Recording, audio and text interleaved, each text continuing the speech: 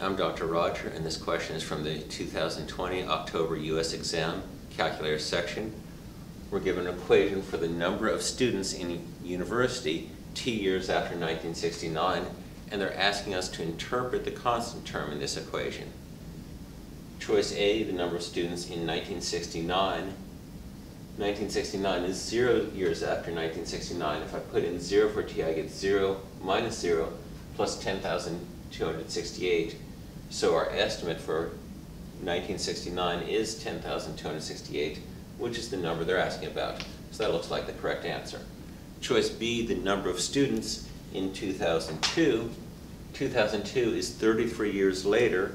If I go to my calculator and put 158x squared minus 771x plus 1,268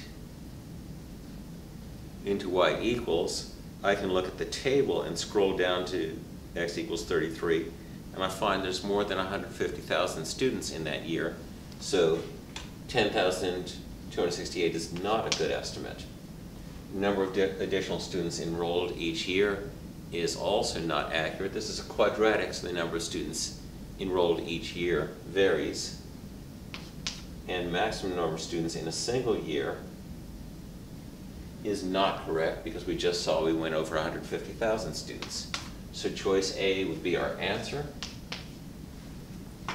College Board often asks you to interpret the slope or intercept of a linear equation or the constant term of a quadratic.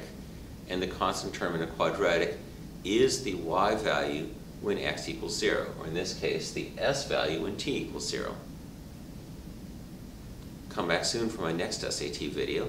With math, there's always more.